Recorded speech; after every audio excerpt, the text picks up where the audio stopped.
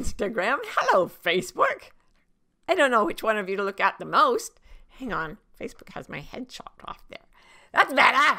How you guys doing? We are here in the gathering room. How you... Oh, gosh. Okay. My ongoing quest to make my language right. I'm going to say you all, not you guys. So who's here? We got 12 peoples here. How do you... Let's see. I just have to... Oh, Kira's here and Samita and 12 other people. Oh, 31 other people. Ooh, I'm Karina. Hello. It's just you. She dials in from Lillehammer every week. It's incredible. Lindsay, hello. Tracy and Amy and Ellen and Flo and Monica and Sophia and everyone. It's so good to see you here. How's your week been? It's finally gotten hot. Ooh, I'm sitting directly in front of a painting and it's growing out of my head. And I'm waiting for 100 people to be here so that we can get to our discussion today. Audie's here and Jane and Devin and Monica and Mary James. Mary James? Yeah, Mary James. Cool. Is Instagram on? Instagram, hello. I pressed it. Uh-oh. Okay, I'm going to let you fuss with that, Ro. Hang on. Boop. Okay, we may not have Instagram today. That's just too bad.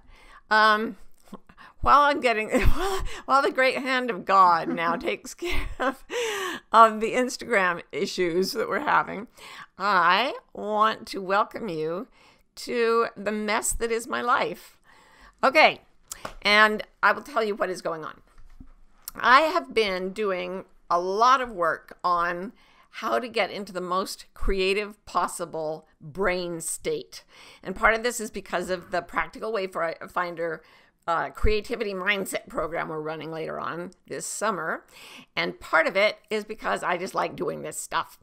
Also, Jill Bolte-Taylor, whom I've mentioned many times before, she's a Harvard neuroanatomist who had a stroke that took out the left half of her brain basically for about 8 years, built back that part of her brain again, is now, neurotypical, as we say, but had 8 years of experience with only the right side of her brain really being dominant.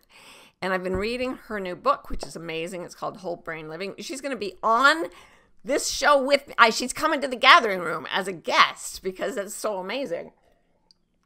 Anyway, she's done all this work on the way the right brain works versus the left hemisphere of the brain and how the creativity mindset is basically on the right-hand side. And it's fascinating work, and I've been using her methods and methods that I've read in other neurology things, and I've been getting into a very creative mindset, which is amazing. And it's not just about like painting pictures or singing songs. It's about building your life. It's about anything that you're creating, a party, a relationship, anything.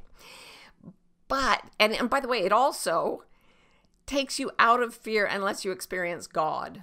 This is Jill's work, and she's just flat out says it in this new book of hers. If you've seen her TED Talk, the most watched TED Talk in history, about the stroke that she had, she talks about feeling this vastness and incredible peace and bliss when the left side of her brain was offline. So in this new book, Whole Brain Living, she talks about how fear and linear processing live on the left side of the brain, and joy, but also a perception of the divine, live in the right hemisphere. And she just flat out says that whatever you want to call God, you'll find it by accessing your right hemisphere. So yeah, I'm in this state of bliss a lot, folks, because I have been doing everything that she says and everything that I know how to do in other ways. And in my particular case, it does come out as drawing and painting. Now, usually the left side of my brain puts on the brakes when the creative right side gets to like dominant. But because I've been focusing on getting more and more into that brain state, and because my family has been, I don't know whether to call it supporting or enabling me, it has gotten to some pretty ridiculous levels. So this is me lately. I'll get up at 3 in the morning, seized by an idea for some visual effect that I have to create right away. by the time everybody else gets up, I'm dressed in like my pajamas, but then I've put an apron on sort of in case I get paint on it. But over that, I've put a sweatshirt because I'm cold, but I don't want to ruin my sweatshirt. So the sweatshirt is on inside out. And I've got like 2 different shoes, a different set of shoes on each foot. And my back is hurting because I've been crouching on the bathroom floor painting, because that's what you do, right? See, I started drawing and painting when I was a little kid, and so I never really reached the stand by the easel phase. I walk around the house carrying a large canvas and all my painting material. I don't have like a localized spot. And I used to make these painting nests. I also make writing nests when I'm writing a book or anything. I have to make a nest around me of like papers and pencils and cups and things.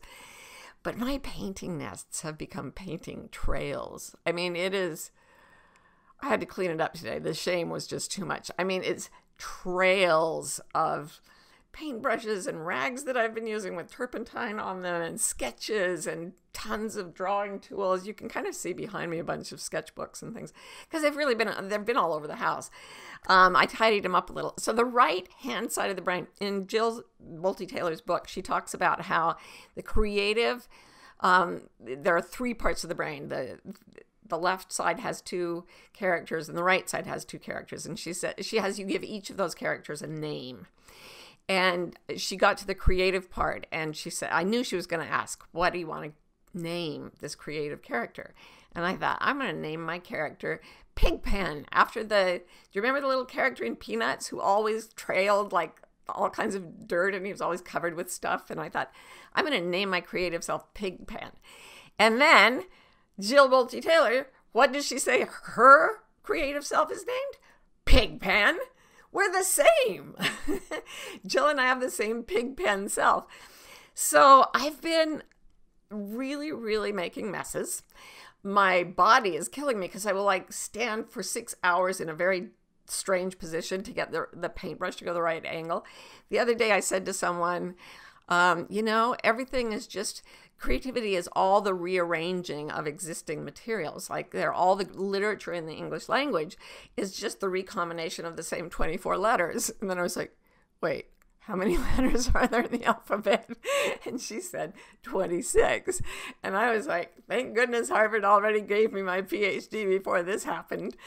So I've been in a really happy space, very creative, but not exactly fit for polite society. Everything was fine, though, because I'm doing this creativity course, so I have an excuse. I can make a living doing this, right? Until yesterday, when it was the first day off that I had from other things, and I painted for like 12 straight hours, and I ruined the painting I was working on. I could not sleep last night. I just lay there thinking, my painting is ruined. It's a dog's breakfast. This is an Australian saying that I love. It's like when anything is a complete and total mess, they say it's a complete dog's breakfast. And last night I just lay there going, I'm wasting my life on this, and all I do is make messes. And I thought about the messes I've made in relationships, the messes I've made in career, I've just made messes everywhere. And I was really getting down on myself. And then at about, 6 in the morning, I thought a thought. And the thought was the second law of thermodynamics, which says that entropy always increases. In other words, systems always move from more order to more disorder. And there's no way to create a new order without creating more disorder in the world in general. So, for example, Michelangelo carved the David. Beautiful, like this incredible thing that had never existed before. But you know what else he did? He left hundreds and hundreds of pounds of dust and rubble everywhere. I mean, he hacked off little bits of stone, and he was always covered with dust, and it would go up his nose. And then when he painted the Sistine Chapel ceiling, he wrote about how the skin in the front of his body got all stretched and saggy because he's always doing that. He's looking up at the ceiling to paint on these big scaffolds. And like he made messes to create these incredible artworks. If you've ever done a Rubik's Cube, you get to the end and it looks like just one tile you have left to put together. And to get the algorithm right, you have to make a mess of the order you've created. You've got everything right but one. But to get that one fix, you have to mess it all up again, right? And then you can get the whole thing to come together. So here's what I wanted to tell you right now today. If there is ever a time when you decide you're going to build something beautiful out of your life, there will also come a time when you create a dog's breakfast out of everything. Like you will be in the middle of, I don't know, raising a child, decorating your house, making a project for work, giving a presentation, and there will come a moment when you go, oh my gosh, I've ruined everything. My life is now a dog's breakfast. And all this work that I've done and everything I thought I would have, all the ambitions and dreams I had, they're all completely tanked, and there's nothing but just this scrambled heap of gunk to show for it. That, you guys, that is the point where you're very close to moving into success. It's the point where your abilities meet their limit. And I had a hugely profound experience watching this guy, a landscape painter who puts some of his painting, he puts painting videos online, time-lapse photography of him painting these beautiful little landscapes. And he happens to be a photorealist. Like he makes paintings that are so precise that you actually can't quite tell them from the photographs he's working from, which to me kind of begs the question, why do them? But sorry, that's just me. Here's the thing though, he has these incredibly beautiful, precise paintings. And the first time I watched him paint, he got started, and about 5 minutes in, I was like, that's terrible. That is a dog's breakfast. You've made a horrible painting. And then he said, now watch this. And he started doing a few little adjustments. Little. And it went from the dog's breakfast stage to absolutely perfectly immaculate with just a few extra touches of his brush. And I thought that this morning, I was like, okay, I'm at that point on the curve. If I can just hold it together and keep patiently working toward the vision I see in my mind, I'll be able to bring it out of the dog's breakfast stage. And so, yeah, that's what I've been doing up till now today. But I've been thinking as I paint about all the other parts of my life that I feel bad about because I'm at the dog's breakfast stage. And if I just hold a vision and keep practicing, you may have heard me talking about deep or dedicated practicing, where you hold an image of what you want in your mind and then you push yourself technically to create that particular effect and to get it the way you see it in your mind and keep your imagination. Like it's that Dante thing where at the end of the Divine Comedy, he says, imagine something beautiful. Now imagine it even more beautiful. Now imagine it even more beautiful. Now hold that steadfast like a rock and you can create it. You will create it. So what I wanted to tell you guys today is wherever you are in creating any part of your lives, if you're at the dog's breakfast stage, congratulations. Do not give up now. This is the darkness right before the dawn. If you can keep pushing, and it won't be easy, but it will be absorbing, and it will take you out of fear, and it will take you into bliss, and it will make you make messes in your house, but it will also make you aware of the presence of the divine. So I think it's a pretty good bet. And it will always increase disorder in your life. Your life will always, you'll always be going toward ultimately the gentle and slow exit, I hope for you, exit from this body, from this earth, from the order we have here into something that's more unlimited, which we access already by going into that creativity mindset. Okay, so I wanted to take any questions that you have about this. So Christina says, just keep swimming. And I love that phrase. Hang on. I'm going to the questions. Here we go. All right. So Lori Swanson says, how is our creativity related to our intuition? It's interesting. They're not exactly the same thing, but they're really close to each other. Intuition, I think, has a little part of the left side of the brain where the fear circuits live, because sometimes we get that prickle of fear. And that's why it's good to have that left side of the brain in operation, so that if you're like drifting in a sea of bliss on the right-hand side, something's there to go, wait, there may be something not perfect here. So we need to be aware of little hunches and feelings. But the thing is, when we're in very linear thinking, very culturally biased thinking, we don't notice the intuition coming from either side of the brain. So when we let go and relax, which you have to do to enter this creativity mindset, you're also more aware of information coming from every part of the brain.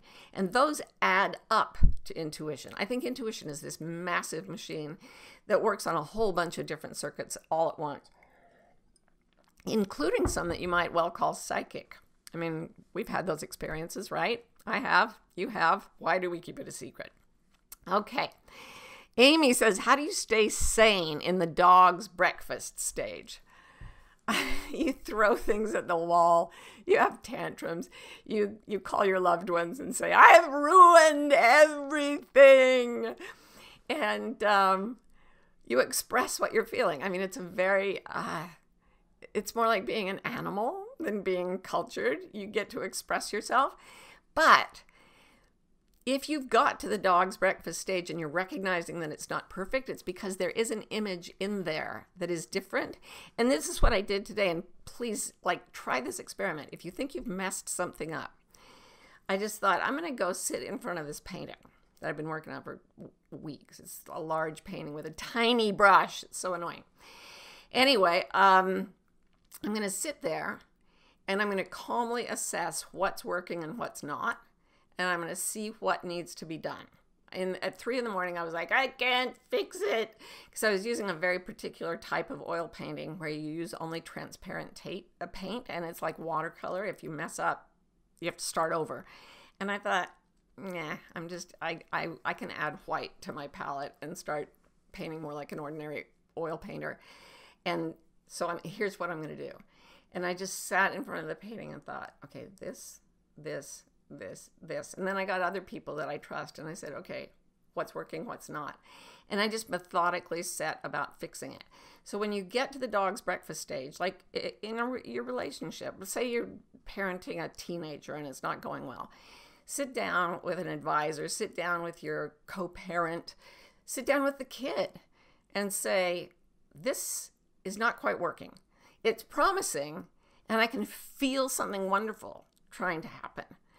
But it's clearly not working. So let's talk about what could work better. And that kind of honesty, the willingness to say that it's a dog's breakfast and that's okay, that's everything. That gets rid of ego and allows you to turn this creativity process into something that does create disorder, but then creates these new and beautiful orders as a result. So yeah, that's what you do. You get humble, you get open, you expose yourself to negative feedback, and then you get to work. You make it right. Okay. He prefers stars, says, how do you know the difference between being in the dog's breakfast stage or just not quite being on the right track? The anxiety of being out of integrity versus the intensity disorder of creativity? Wow, you nailed it. That is exactly right. And I would not have thought of that. So thank you for providing the answer to your own question. When you're not making something that's right for you, it doesn't compel you. You don't even care if you're at the dog's breakfast stage or not. You're like, because it's only when you're in full integrity that creativity, I think because I'd been so focused on creativity, what happened, as I was writing the Way of Integrity and all that stuff, and as I talk about it on podcasts and interviews, the more you get in integrity, which is alignment with all your meaning-making systems, so all your body, your heart, your mind, and your soul are telling the same story, what happens is that miracles start to occur around you. And the creative force of the universe starts to flow through you at more velocity than ever before. So if you happen to be somebody who uses your creativity to go out and track animals in the forest, you're going to want to do it more when you're in integrity. If your creative side likes to play music, you're going to have new ideas for music or new ideas for getting better at music if you're in integrity. If your creativity is mathematics, you're going to have more ideas when you're in integrity. So yeah, absolutely. The anxiety of not being on the right track is boredom, and the frustration of deep practice is that you can imagine something so beautiful you cannot stop yourself from wanting to create it, but you're not quite technically there. And it pushes you, and it keeps you in the learning stage that young children are in, something called the rage to master, which is so cool. And they see this in kids who are prodigies. But you also see it in little babies. Our little baby is trying to she's trying to get mobile, and you see her just, it's like she has to get moving, but she doesn't quite know how. I still feel that, and I'm like a million years old. And hey, it means that you're always learning and playing like a kid, so it's not so bad.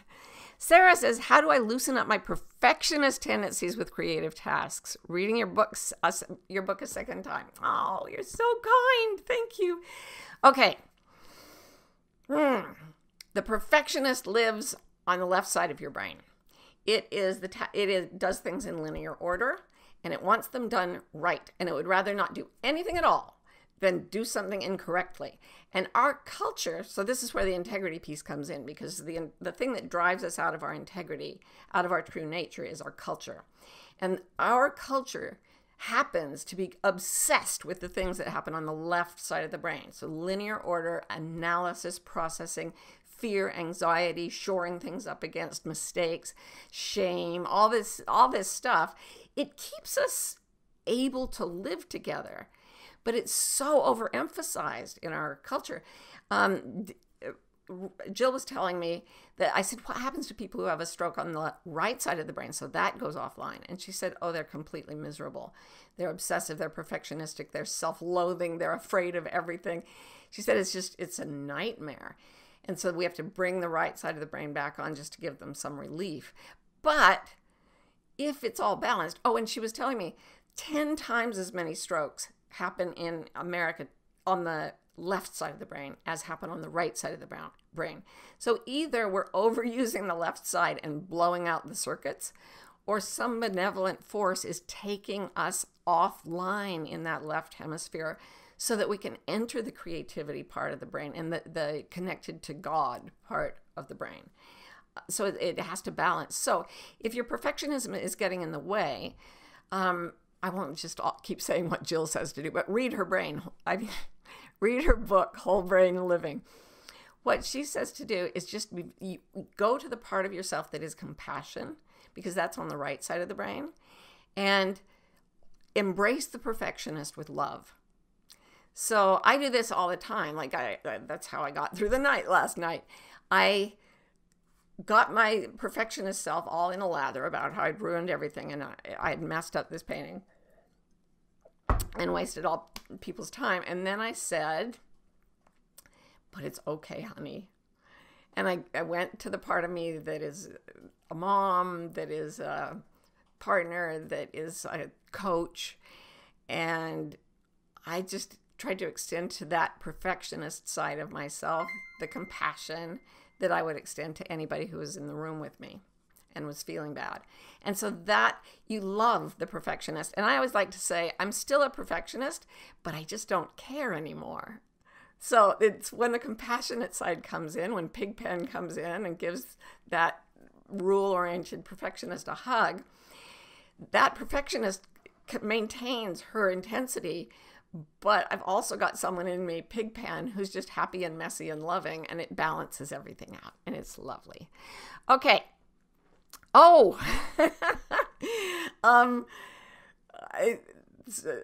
I just got a message from someone saying, by the way, all of this is going to be in the course that we're doing, so sign up for the course, Practical Wayfinding, which is totally different. We do it occasionally, but it's always all new content. And this coming few months, it's going to be the creativity mindset. So come on over and hang with us, and we'll teach you all kinds of hacks for getting into the creative, divine part of the brain. Okay, Jessica says, when I have to stay diligent with providing, how can I engage creative ideas that feel sort of high without exhausting myself and feeling dread toward daily work?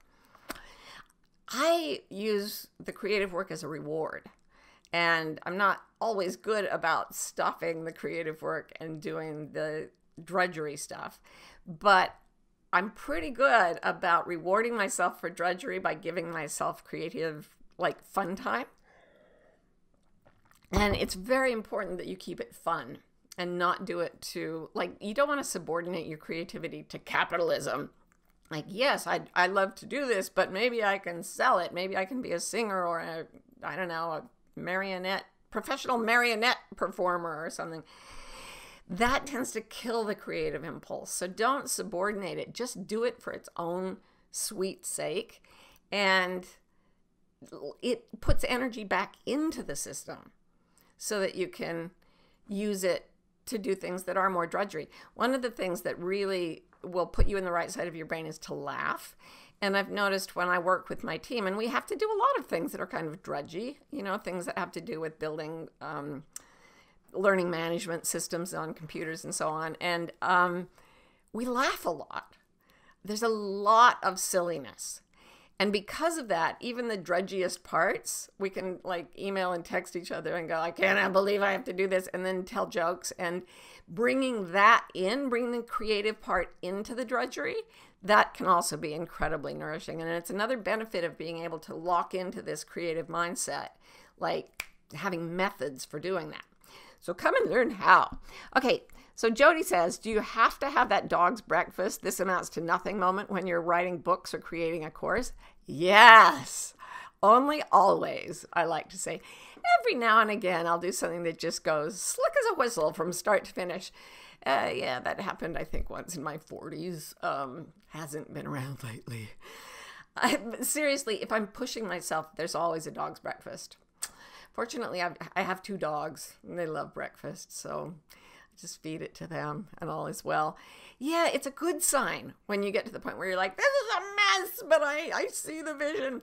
That's a good feeling. Learn to love it, and learn to push through it. That's not a good way to put it. Learn to create through it. Yes, I am. Sam, I am, says, I wonder if when we're creative, we shift out of the confines of self, so we access other selves and worlds. That's how it feels to me. Absolutely. According to the austere interpretation of quantum mechanics, which I think is the most credible to me, we are all basically one waveform. The universe is all just energy. Even matter is just energy. And it's all responding to the same vibrations, the same frequencies. And Jill Bolte Taylor talks about when her left brain was completely off, she knew herself to be as expansive as the universe. That version of quantum mechanics also says that there are many universes. So you would have to have other selves, other worlds, other universes if you're going to keep the whole shebang. And consciousness is not limited to anything, so far as we know. So why not? And I do think that you can start to, it is as if you can be other people, be other creatures, be entire huge numbers of creatures. There is infinite freedom in that creative mindset. And it's something I want everybody to experience. Dan says, what to do when there is too much joy? Sometimes the high energy can feel a little overwhelming, I guess. I'm talking about a job, love it, but I'm also looking for balance, and it feels like I'm buzzed. Yeah, I actually have had that issue as well. And what I've noticed is I only get manic when the left side of the brain starts saying, yes, but what are you going to do about it? And it's time to stop now. And really, shouldn't it be finished by now?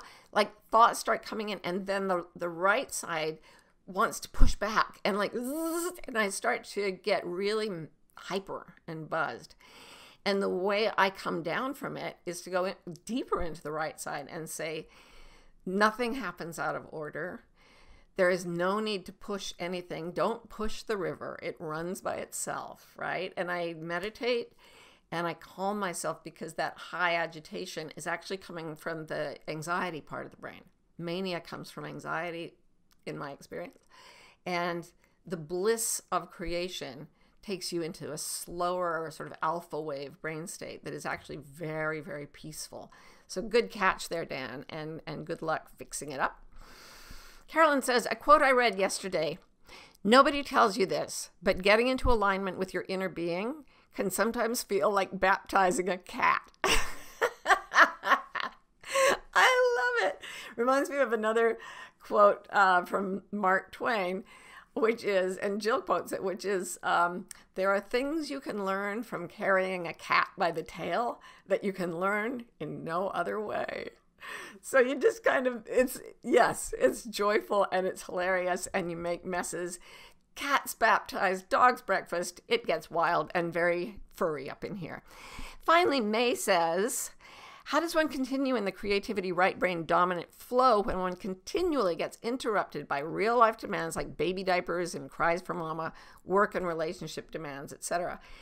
Well, one of the things that I've done in my life is to bring other people into it. I made my creativity my life, my job as a coach, the books that I write, the articles, even the way I taught when I was a professor, they all came from that creative part of my brain. And as far as parenting demands went, I found that my children were very, very interested in the right side of their own brains. And so, like, they all grew up to be really interested in story, in design. Two of them are brilliant artists. One sat down last Thanksgiving and while talking to everybody in the room wrote a novel, a pretty good one, a really good one actually, short novel. They became very creative people because I couldn't get out of the right side of my brain and be happy. So I just brought them into it. And now we all just sit around making pictures and showing each other, and it's pretty amazing.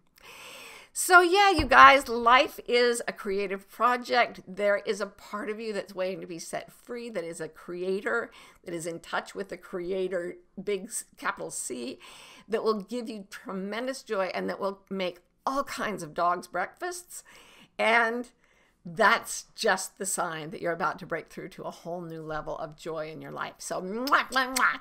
Come and sign up for our creativity thing. And I love you very much. And I'll be back here. And I hope you will be too next week on The Gathering Room. Mwah, mwah, mwah, mwah, mwah. Now I have to turn this off.